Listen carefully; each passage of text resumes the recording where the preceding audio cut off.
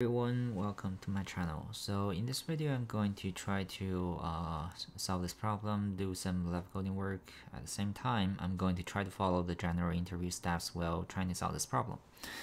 So first of all, let's read through this question and get a good understanding about it.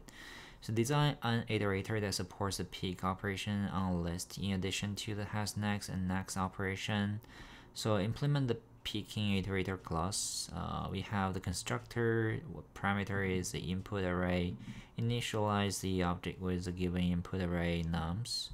But actually the given interface here is by passing an iterator.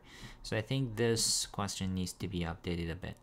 Then but it doesn't matter much. Let's say the next one is next. Returns the next element in the array and moves the pointer to the next element.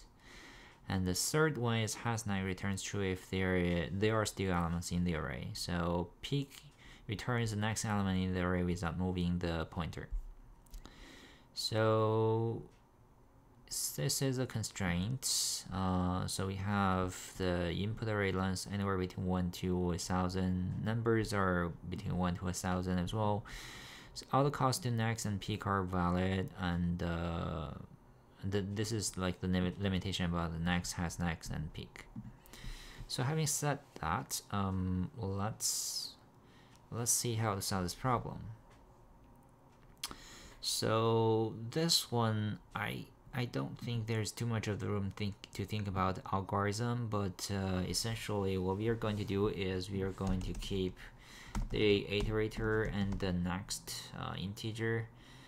So that's pretty much about the idea. So not focusing on like the runtime space analysis, because it's very very trivial to do this kind of thing. So but I'll define the private members as iterator of the integer of iter, and as said, I'm going to have like an integer of next. So the next is actually used by peak here. So we call iterator.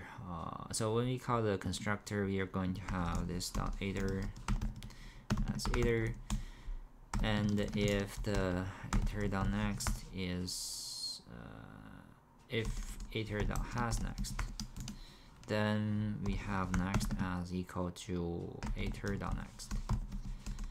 So that's pretty much it. And when we call the hasNext next, we just return next now equal to a non-pointer, and you need to have the next as none here. So when we call peak, we actually return the next element in the iteration without advancing in the iterator. So we are not advancing the iterator, instead we are just returning the next. So it doesn't say if next is none, what we should return. So I would just assume if it's none, then we just return none. So for next, this one, what we would do is we will proceed the iterator, and also we will need to, okay, so I need to check the behavior originally. So it's like here, it's like next. So if there's no elements, then we are going to return this one, which is called no such element exception. So I'll just copy it here. If next is equal to a non-pointer, then we are just going to throw this kind of exception. And then if it's not equal to none, then we are going to have like a temp integer as equal to next, because this is the thing we are going to return. We are going to return temp here, and in the middle it's going to be something like next is equal to, so the thing is we still need to see whether we actually have something. So if the iter.has next. Then what we could do is we have next is equal to iter.next. Otherwise, we have next as a non-pointer. So I think that's pretty much it. Let's see if we can run it. So it's called throw no such element exception.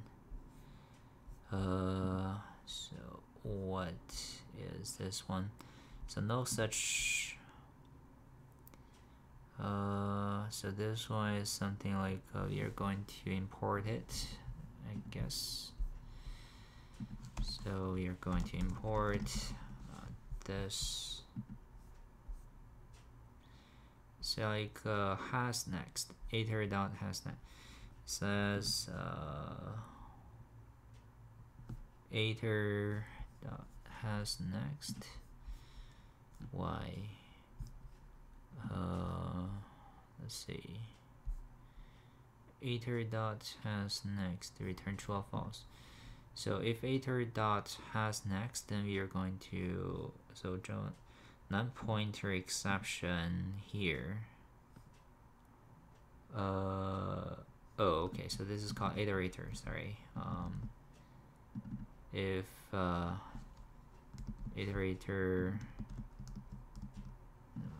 this dot iter this dot iter. Alright, so now we have fixed most of the things. Let's do some submission. Okay, so I think that's pretty much it for this question. If you have any question regarding this piece of code and or this solution, feel free to leave some comments below. If you like this video, please help subscribe to this channel. I'll see you next time. Thanks for watching.